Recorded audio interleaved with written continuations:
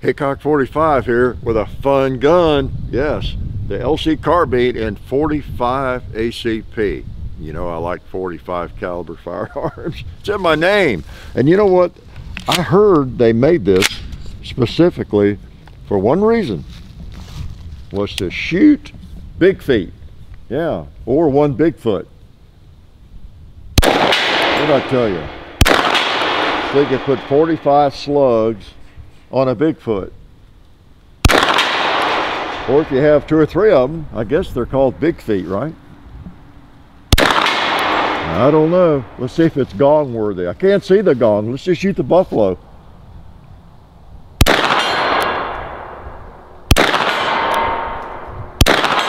All right. How about the cowboy? Excuse me, I had to sneeze. I love a 45. Look at that, 2 liter and a plate behind it. Yeah, 45 ACP, pretty cool. Those were plus P, by the way. I was just shooting from Underwood, and kind of nice. I thought I'd shoot those. We may Suppressor here in a minute, and I'll not shoot plus P. Okay, probably be quieter without the plus P, but that's some good ammo. Appreciate Widener's. We're able to use all kinds of ammo. Yeah, Underwood furnished that. Pretty cool. Yeah, so back to the topic at hand. What are we doing? We did the 5.7 there in the LC Carbine, and yeah, I don't remember what I said about it. I think I kind of liked the gun. It felt really solid and well made and everything, but my opinion is kind of shaded in that video. I'm sure I should have gone back and looked at it and seen what sorts of dumb things I said, but I just am not a big fan of that cartridge. It may be the best cartridge on the planet. I don't know, Secret Service carried it for a long time, right? I just don't like those little bitty bullets. They're not as much fun to shoot. Not as much fun. Now it's one of my very favorite chamberings, so I like it better. How's that? And I've been messing with it, shooting it. One of the negatives, I've not been able to get that front sight down low enough. I've cranked it down. I think it's as far down as it will go. And I know it's just an in-bus sight and everything, and a lot of people will put an optic or a different set of sights on it, and I would if it was mine maybe. But I've not been able to adjust that down to the point where I can avoid holding. So I had to hold, like on the buffalo I hit over there, I was having to hold really on the top of him, maybe just a hair even high. And I've had trouble hitting small targets because of that a little bit, but that's a simple enough thing to fix. I don't know, it might help. Would it help if I moved like the front sight up a little bit? Or is that, I don't know, some of you physics majors, does that make a difference? But because it's very close to being just fine. Can I shoot again before I yak some more? And I want to show you this about it. See the bolts back. You got a bolt release up here. I guess I showed you this on the old one, the other one we had, I don't know. This is a bolt release. It's kind of different. It's weird. It's ambi, but it's so different when it's on the right side. See that? Push the button. Kind of like it. Got an ambi safety there. So feels solid. I probably told you that on the other one because it is anodized aluminum. It's not all polymer. It's got some polymer, but it's a lot of aluminum and steel. Okay. And right now, it's got a lot of lead. Now I can see that gong out there. Did I turn the safety off? Yep.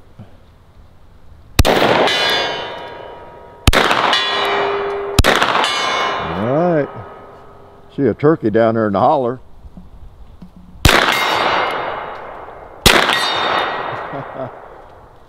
Uh-oh. Kentucky 2 liter. Yeah, blew up that bowling pin. What about you, Clyde? You need another round?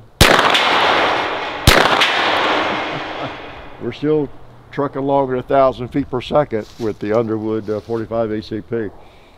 There's an old 2 liter right there that's in bad shape. Been out in the weather too much. Boom. All right. I have some longer 45 ACP mags. I don't know where they are. I've got a couple of them somewhere with extensions, but couldn't find them. But you know, the Glock mags are what it takes. And you know, so any Glock mag 45 will work, and as long as it's as big as a Glock 21 mag. Now the mag that came with it, I think I used it, maybe I didn't. No, it's this one here. This came with SHK mag, SGM Tactical. Okay, I'm not all that familiar with them, but I've used that and it seems to work okay. So you know, it's not a mag or a company I would run out to buy a bunch of them if this were my gun, because you know, I have Glock 21 mags and all that. So I do trust Glock mags. That's the old joke. Does it take Glock mags? Let's quiet it down a little bit, you know, since it that's the beauty of a 45 ACP, folks. If you don't know that already, it's just generally subsonic to begin with most ammo, and it's fun to shoot, and it's fun to suppress. So that's one of the things I like about this. Got her definitely unloaded. Right, you get this cool folding stock, yeah, and you just pull it out, and you know, it's also extendable. I guess I've got it all the way out. Imagine that. There you go. And you know, it comes with these, the M-Bus sights, the rail, you know, very ambi, and again, really solid. Just a really solid gun. About a 16, whatever, and a 1/4 inch barrel, mostly carbon steel. So yeah, pretty cool. Now we've got just some standard 230 grain ball. Now let's see if we can hit something with it. 1, 2. More quietly. Let's sneak up on Clyde more quietly now. I don't even have to put my ears on. All right.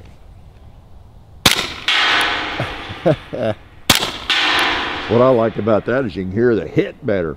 That's the beauty of it. Clyde, I'm going to try to put one up near his head.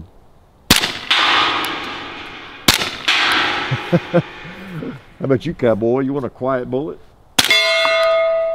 Oh, how about this? Now my spray can here froze and burst this winter, messed it up, so it became a target. Just like everything else, right?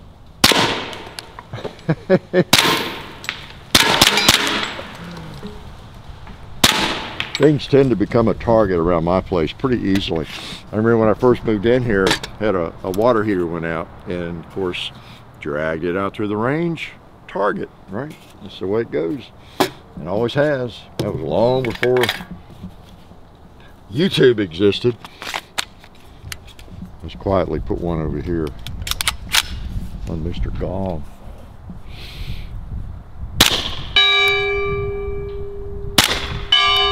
I love it. I'm gonna try that little red plate over there, see if I can get the sight held up correctly. Oh, good. Okay, I underestimated myself. I adjusted it down, and I just worked on it 2 or 3 different times. And that buffalo. Yeah, pretty cool. How about these quiet bowling pins? Boom, boom. Woo! Go crazy, won't you? Go crazy. That Mr. Piggy. Boom, last one on him. So what else about this? This is what's known as, again, a pistol caliber carbine, right? Because it's a pistol bullet. It's a pistol caliber. Pistol cartridge really is what it ought to be, I guess, right? But this is the kind of thing that's just a lot of fun, put it that way, and actually have tactical application, right? You know, you've got a firearm like this that you know, shoots a fairly serious round, as we all know, at 45 ACP. It's very compact, lots of applications, maybe home defense, whatever, fortress defense, castle defense, whatever it might be. You know, with that suppressor off, or you might want it on there, but yeah, you got a firearm that long, and that is very short. It would fit in a lot of cases, and just very, very handy. It's not light, the only thing. It's not a light little firearm, but it's not that. I think it's what, 6-7 pounds, but that doesn't bother me. I like that because of that bolt and blowback action. It really helps absorb recoil. You don't, even in a 45, you don't feel like it's knocking you around at all. And It's pretty neat. You got all your Picatinny rails and everything. You can reverse the charging handle and the mag release. I think you need to have the mags that have the cutout on both sides. The old mags may not work if you reverse it, but by and large you've got a reversible. Some of you have probably never even seen a Glock mag that's not cut out on both sides. I still have some of those around. Can I shoot a little bit more? I want to also thank Alabama Holster for their support. The First Holsters, great support of the channel, and they make wonderful holsters. So let's shoot some more, you want to? Then I'll let you get out of here. Oh, you know what we ought to do? Let's make sure it'll feed a hollow point. You want to? Because what kind of defensive firearm is it that won't do that? We'll even test the, let's see, yeah, I got my suppressor on. Now these might be a little warmer, they might not be as quiet. Let's test the expansion, see if it'll expand on Clyde. Yeah. I feel like it did. What about the Cowboy? Yeah, man. Let's see if it'll expand in that red 2-liter. That bowling. Nice. I think it'll expand on the gong too.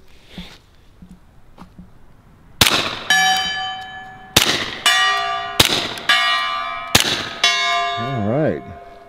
About the Buffalo. Yeah, every single one of those I think expanded, guarantee you. So I make, you know, bad mouth of sights and everything, but then I can't mess with it. But that's partly just the fun of these things, these little pistol caliber carbines. Even if you do not have a tactical purpose for this firearm or one like this, I guarantee you would really enjoy shooting it, you know, suppressed or not. And just because it's so convenient, low recoil, you know, pistol ammo is generally less expensive than rifle ammo. And one of the things I guess I don't talk about enough, which you all kind of know, if I bring a 5.56 over here, or a 308 or something, even an AK 7.6 Super 39, I can't shoot these targets right here. I don't even shoot quiet. You know, so much that I've got to be careful about what I shoot.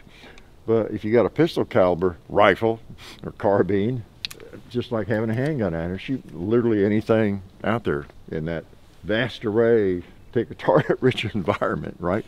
That I have set up so that I can never miss. You know, I'm going to hit something, right? So pretty cool. I guess I could, I won't dwell on it. Yeah, let's make sure we're empty. We're empty. As far as, I don't know if I did this. I think I did briefly, just took it apart. I'll just brought a punch in case I got. Do I have anything else loaded? Oh yeah, there's another mag. Oh wow, there's a couple of them. I might be tempted to shoot all these rounds. Sorry. I'll make you hang around a little bit longer. Open up those sights. I'm torn on sights. You know, I've gotten where I kind of like a red dot or a prism scope if it's small enough on firearms like this. It's fun too, but boy, it is nice not having anything sticking up. Pop those down and look what you got. And you got a really short little piece, as you saw. So yeah, it depends on what you like. Most people like an optic of some sort. Okay, so I'll leave the Banish 45 on there and plug a couple of things, like whatever.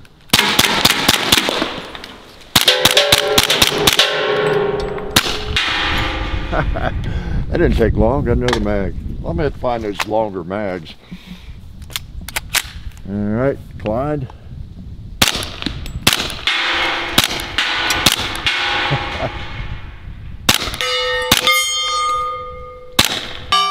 Oh. Yeah, that's pretty neat. It really is. I don't have a lot negative to say about this thing, and I didn't fall in love with the first one in the 5.7, and I'm not in love with this one, but I just kind of like it. Everything about it feels sturdy, strong, maybe a little heavy. I mean, I guess in terms of negatives, you could maybe that could be one. I mean, it's a little chunky, a little heavy, and then also the price. But I don't know. It's hard to find a firearm under $1,000 that's of any I don't know, serious quality, especially in a long gun. I don't know, maybe I'm wrong. Have I ever been wrong? So, and of course, it takes Glock magazines, right? That's always good. Even if you hate Glocks, there's so many of those magazines available. I mean, any gun shop of any size you walk into, they're going to have Glock mags. They're going to have Glock 21 mags, 45 ACP mags, right?